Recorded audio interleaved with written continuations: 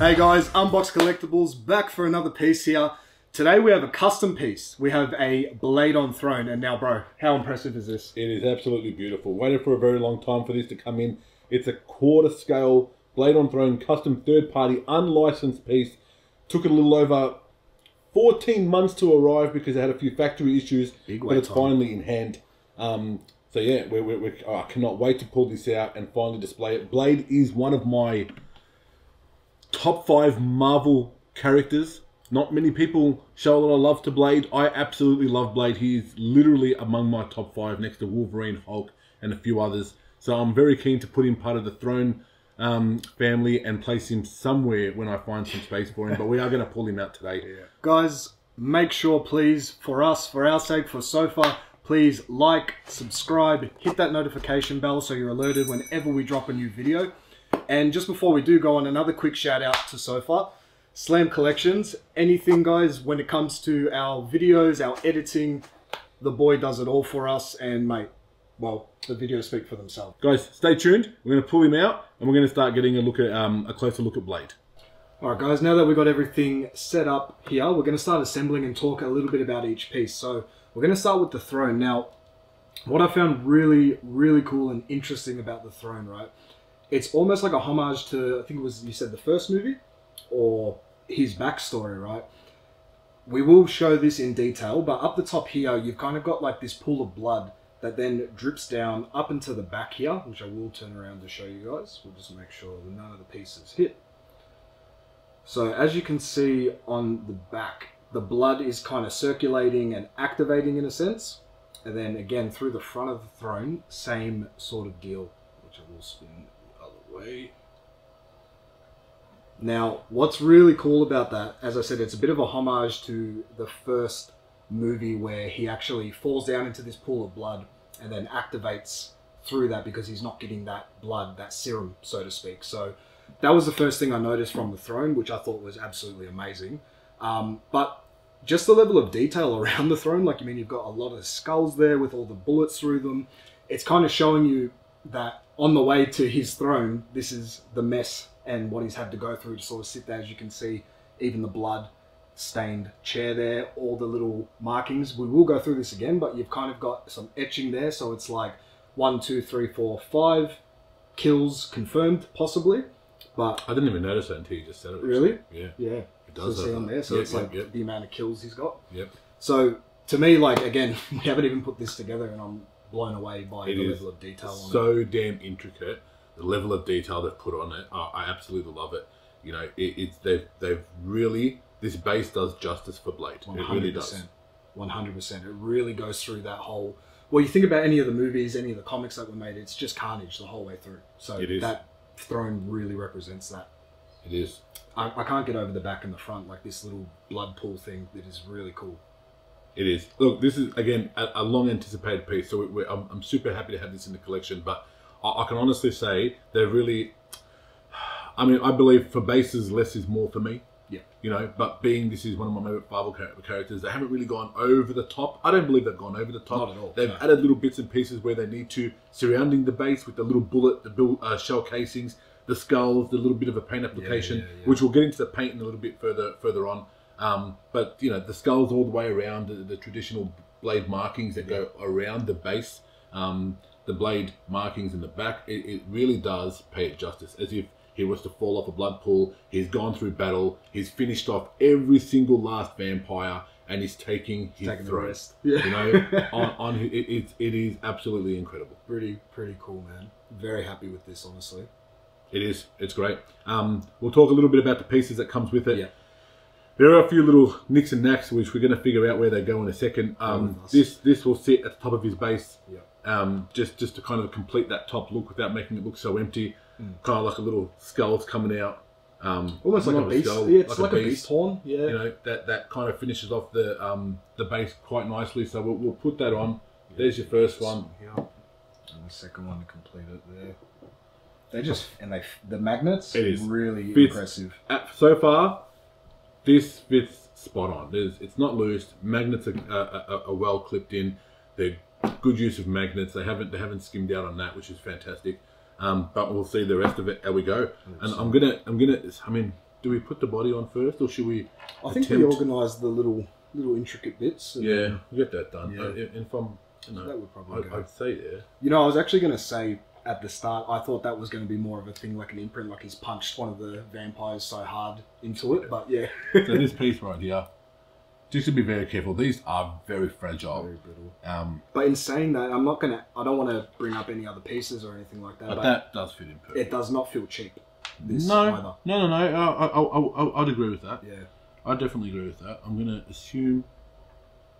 No, not there. Maybe here. I think that's the one. Maybe. Yep. Oh, yeah, that could be there. We'll sort that out in a second. Some little hands here as well. Oh, that's yeah. No, that's not going to fit there. What piece do you have? This one there. Oh, maybe it does. Yep. There It you does. go. Swing that around. That little hand in there. So this hand will sit right there. Now where's the long one go? Next piece will go right there. Didn't see that one coming, but you put it right on the base as that hand before just getting chopped off. Survives on the throne. That's pretty clever. I didn't think to look there. It was a bit hidden, wasn't it? It was a little bit hidden.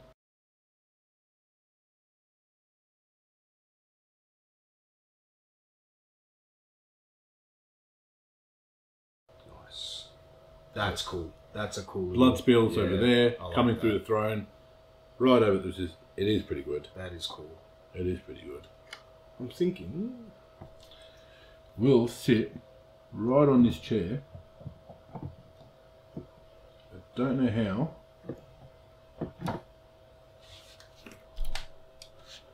Oh yeah. Okay. Like that. Has to be like that. Yeah. Right there. Your sides. I believe it's like that. If I'm going to be guessing. Just, he is kind of semi-flush. 3 heads. Yeah, which head we going with? I'm not really going to use that one. I don't like that little smirk on his face. It just doesn't look very bladey to me. Definitely. But can I just add the detail in the back? detail in the back of his head? They've really justified That and is really that caught tattoo. blade there. I love the tats that go all the way around. His hair's cool. The hair is cool. The hair is cool. The glasses, just you want to be very careful with the glasses because I pulled out before and they put a little bit of too much pressure on that. They can actually snap off. Yeah. So just be very careful handling the sunglasses. They're actually on his face. They don't come off, but Very well done. I felt a little bit of movement in them. But I do love the level of detail in the back of his head there with tattoo. Really nice. I like how it's kind of got the transition between, one that actually looks like Wesley and then the other ones. That's the one I'm definitely going to use. That looks sick. That is. That's the OG. That is to me a very good representation of Wesley Snipes. 100%, bro. So, and because Wesley is my boy and I love Wes, I'm definitely going to be using his head. Then you have the open grin, which again it's very nice. I think this is the one that was moving actually. Yeah, here it is. See, be careful. That does move quite easily, and I don't want to play with it too much, but I'm definitely going to go with the Wesley Snipes look because I just love Wesley. So we're going to use that head. There we go, fits in nicely. And then, how does this work? Oh yeah, I see. I get it. Okay. Oh, I get it. Do we go head? Ah, that's nice. I do. That is really cool. That is cool, bro. I probably will go with this one. Yeah. And of course, in keeping in line with the proper blade, I am gonna. Let me just flip that around.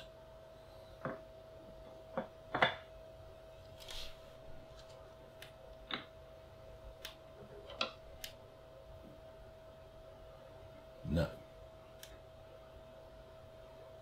Nope.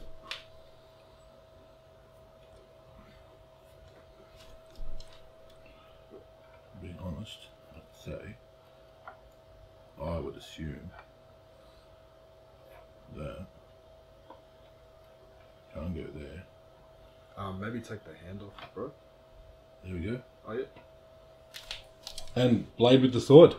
Can I just add, that sword is full metal. Yeah. That is made completely out of metal. It felt pretty realistic. It is very If you solid. sharpen that, that would be a Yeah, legitimate it is a sword. very, very solid piece.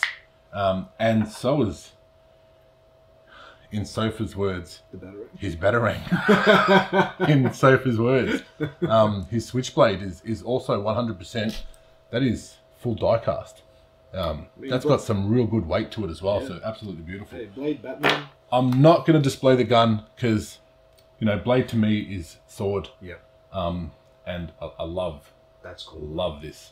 So I'm definitely going to keep in line with this look. But look, I mean, do I want to rate it? I'll rate it. Or maybe I'll keep this, but where does this blade piece go? Guys, here it is, fully assembled. Got on the throne. Now, there is probably one thing, well, not really, because his ass does sit in the chair quite well once he sinks in there. Just got to kind of wiggle him a little bit. The magnet is not, it's not really, I don't believe it's got anything to do with the magnet, really. It's just, it's a little peg with no, I think it just kind of likes to sit in his groove. If he gets in there perfectly, he will not move or wiggle. The head, everything. We figured out we could change this out. So this actually goes through the top part of his fist. This sword, believe it or not, you can actually push it right in. Which is not usual. Like usually they're pretty finicky. You know, I put it in before thinking his arm would go there. Zach mentioned that it might go on top. So I actually kind of started pushing it in, and it actually went in pretty well. Hence, probably smart idea was being full die cast. Yeah. Because it allows it to really push in there without snapping the actual blade, which is very well created on their end. Overall, I will honestly say that level of detail, level of attention to detail, is for me. I'm going to give this a 9 out of 10. 9 out of 10. I will give it a 9 out of 10. Okay. Yeah. I mean, as you've said, the level of detail. You know me with detail, man. So yeah, I give it a 9.5.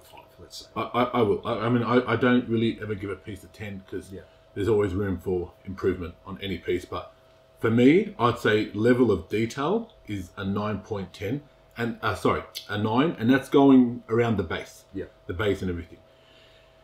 If I'm going to get to the body itself, from the shoes to the laces to the pads, to the chest piece to the armor to the 3 little zombie killer bullets he puts in the side, it is 100 for me. 9 out of 10 in detail. Again, the level of detail is incredible when it comes to his body. The Wesley Snipes face portrait, uncanny. I mean, yeah, I mean, with the glasses on, that's him from the first movie. I see Snipes. Straight out, I see Snipes. Yeah. These other 2 portraits, I don't know. It's more on the comic book scale. Not really a fan of that one. I just don't like that side smirk. I really don't like it. I don't know why. It's just not for me. But the open mouth grin, I do like that. I don't mind that one. Again, just be very mindful of the sunglasses because they are not really on there quite well, and that can pop up. So these will go back in the box for me. As far as the skulls, the bones, the base, and the detail around that, again, we touched on that. That is phenomenal to me. I love the sheer mass of the base and how it sits. It really does and pays justice to Blade. Yeah, 100%. I mean, if I'm gonna critique anything, I mean, it's hard to do it anyway. Like, I mean, I can't really critique it too much, but it's probably the blood. I would have probably I would have put a little bit more of a realistic blood splatter. Okay. I mean, that's just looks like it's a bit forced. Like you're talking on the throne and that? Or? It is just a little bit. I mean, it's just been painted in red. Like a little bit too much. Like not enough of a. There, I just see a little bit of blood. Like that's great. It's dusty, so I'm going to be dusting this a little bit. But that probably needs more of a vibrant red.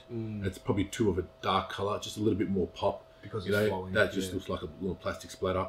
I mean, I love the concept behind it. I probably would have gone more for the realism side of things. as we've seen with Wolverine. Bro, yeah, you know? I was just about to bring that so up. We've seen like Wolverine battle damage, and it's got that real battle damage. It looks full realistic blood. But that's all I could really say. Apart from that, for me personally, this is a phenomenal piece, and the paint application. I mean, paint's not bad. He's got battle damage on his arm as well. So I love the level of detail they put in his arm. Do you notice little bullet holes? Little bullet holes. He's got little bullet holes. Paint's not bad. The paint is not bad at all. I think the face is a bit darker than the arms.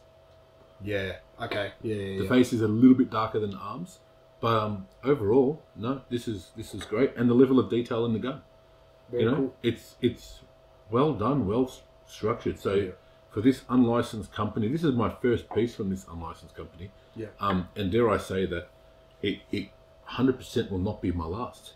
I was just about to ask you, are you going to be a return customer? I will. I reckon they've done a fantastic job with this. I really, honestly love this piece, and they've done justice. I've wanted this piece for so long, and no one would ever do it. A blade on throne. So they finally made a blade on throne, and I will keep this forever in my collection. So props to you guys. 100%. Absolute paint overall, well done. Sculpt, the level of detail, the sizing. I can't complain. I really do love this blade. It is absolutely fantastic. And before we go, guys, just be sure, hit the subscribe, bell notification, show some love and support to Sofa from Slam Collection. It was good having Zach finally back here for a review, which, you know, I hopefully moving forward we can have him here more often if he doesn't act like a little bitch. Alright. And gets off his rags every now and then. But, you know, it's always, it's coming, buddy, it's coming. But it is good to have Zach. But overall, yeah, guys, we'll catch you all in the next video. And much love always. And we'll catch you all very soon. I don't always scrub when he's young. Is it my head? Do you want me to look this way? Your head. It's just your Today we do have a custom piece, a very nice custom piece at that. We've got blade on throne. Bro, what? What was wrong with that? It's pretty big. It's big. Big bump. Just put your arms there. Just go, yeah. Bro, look, I don't know, but it's pretty big. Yeah. Yeah, so this guy is Batman, basically. Yeah, Batman. They just forgot the words. You know, Blade, Batman. Blade, it starts with a B, man. Yeah. Batman with fangs. Batblade. Batblade.